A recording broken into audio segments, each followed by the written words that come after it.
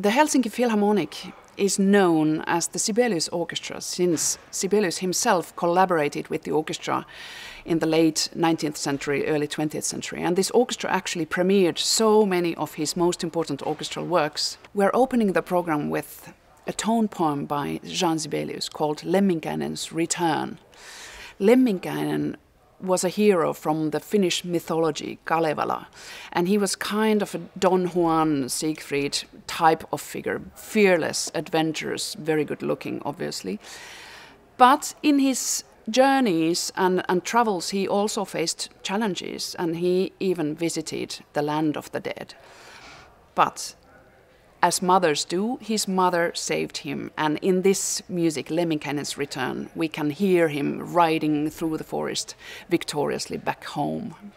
Kaija Saariaho, of course, is not only one of the most important Finnish composers, but also one of the most important living composers of our time.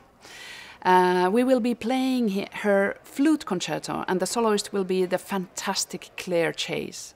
And this music is full of the wonderful elements and original sounds of Kaija Saariaho's mystical musical world, reflective, meditative, but also a lot of dance and energy.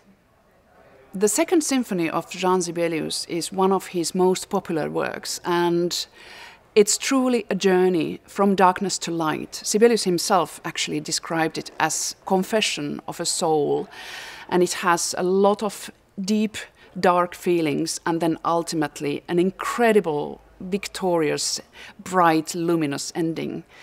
And it's thrilling to be performing this for the American audiences.